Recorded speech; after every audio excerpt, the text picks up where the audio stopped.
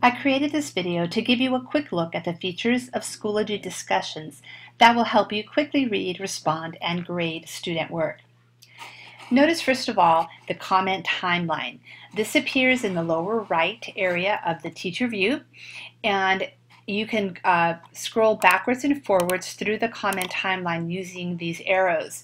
Now this can be helpful when I have done some reading of posts previously and I come back to do some more work and I see that the last time I checked I had read through posts through about 118, and I can see now that there are 133 posts. So I can quickly scroll over to the last one I read, verify that, and then go on, and then I can quickly find where I need to read and begin commenting or replying to students.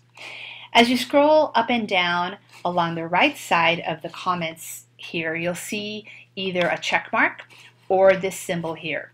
So that symbol means that I need to grade that student's work.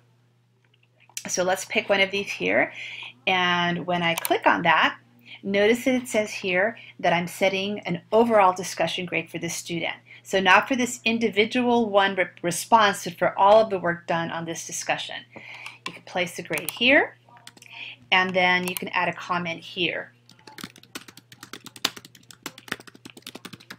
And then check the box if you want to show that comment to the student, and then click Submit.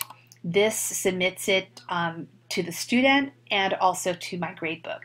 There might be occasions where you want to write a comment just as a reminder to yourself, but you don't want that comment shown to the student, so just don't click that checkbox right there.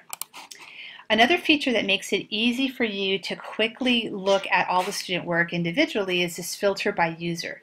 So if I go in here, I can click on a student name, and then as I scroll down, that student's responses are all highlighted. So I can quickly see the entirety of that student's posts. And while I can give comments to an individual reply, remember the grade is for the all of the comments altogether. So there you go. Those features make it quick and easy to read, respond, and grade discussion posts. In addition, you can create ungraded online discussions as well.